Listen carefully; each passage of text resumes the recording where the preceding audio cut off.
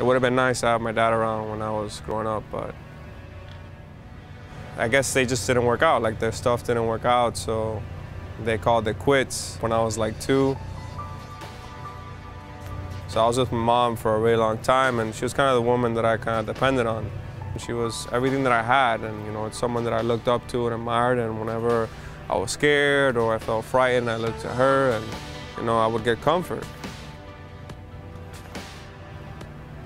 Around, like, I would say 7, 8 years old, she met another guy. He was this type of dude, just to give you an idea. He was all a guy about power and about money, and his line of work and his environment was something you only see in movies. I remember a vivid image of my brother in the bathtub with cold water running down his body. He must have been like 2 years old. And his dad was in there screaming at him at the top of his lungs, telling him, "Men don't cry, men don't cry."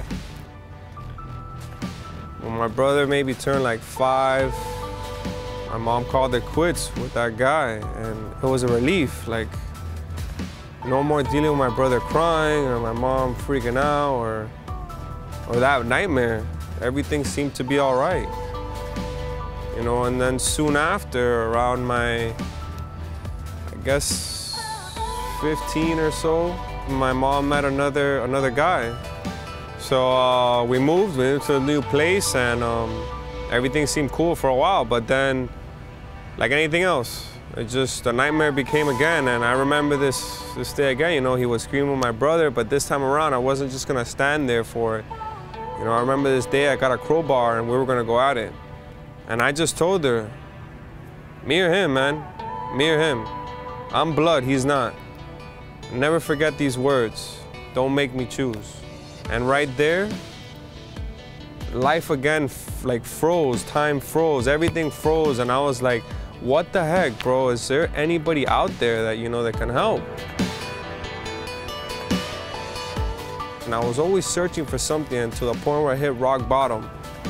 And I had this one guy that was always close to me, he was always my friend, and he would soon become my best friend, my brother, and his name was Joel Cruz. One day I called, I was like, yo, I can't take it no more. I can't take it anymore. It was around my early 20s. And he goes, come to church, man, just come with me to church. And I was like, all right, dude, I'll go. I remember sitting down, this one guy, JD, came and he just started talking to me, and I was like, man, that's pretty cool. Like, they're seeking, to talk to me, it's comfortable, and I stayed. I've gained some mentors, I've built some families, Frank and Lou are my mentors. I look for them for everything. Whenever I needed help with scripture or with trying to understand the word, they're there for me, not only with scripture, but they're there for me as like parents, they're there for me and they have their doors open for me whenever I need them. Realistically is when you're born with God, then you really make a difference. That's when life begins, and I knew that from the very first day that I got baptized. Something was gonna be different in my life, and it was. Everything has changed from now to that point.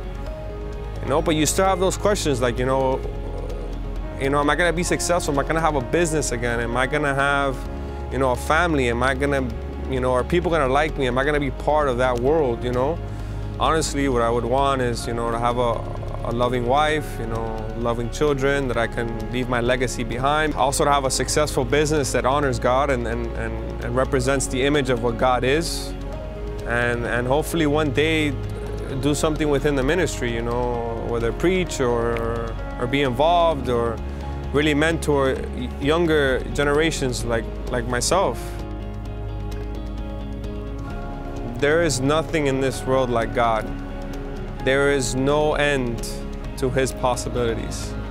Come on, the guy that created the universe is walking by your side daily. Why would you trade that for anything else? Inspiration. I would call my story inspiration. You know, you come from a world where everything is broken and life is difficult and you don't know where to escape to and where to walk to, and you feel that where you feel broken, he shatters that image and rebuilds a new image for you. And that's why I think I'm a walking inspiration, you know. I mean, that's really the last thing that I can say.